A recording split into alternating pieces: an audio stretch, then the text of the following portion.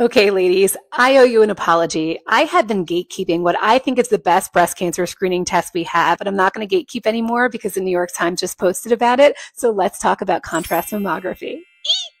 Now, I was afraid to tell you about contrast mammography because I was afraid you were going to all run out to your doctor's office and demand contrast mammography, rightfully so. And it's not approved for breast cancer screening yet. Hi, I'm Dr. Robin Roth, aka the Booby Docs. I'm an associate professor of radiology specializing in breast imaging, and I think that contrast mammography should be the gold standard for breast cancer screening, especially in women with dense breast tissue, and here's why. Contrast mammography is essentially like a mammogram and an MRI had a baby. It's able to detect the microcalcifications of DCIS that could really only be seen in mammography, but it has the added benefit of contrast administration. So it gives a physiologic component. So anything that's abnormal will enhance. And this is an iodine-based contrast, which is the same contrast we use in CT scans rather than an MRI, which uses gadolinium.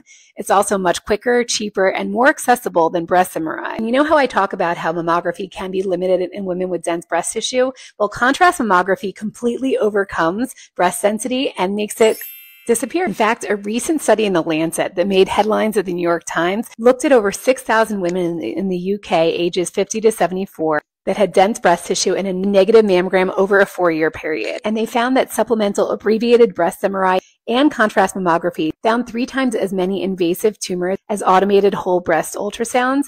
And also the tumors were half the size as those compared to automated breast ultrasound. Contrast mammography found an additional 15.7 cancers per 1,000 women compared to full field digital mammography, which by the way is not even what we use. We use 3D mammography, but still.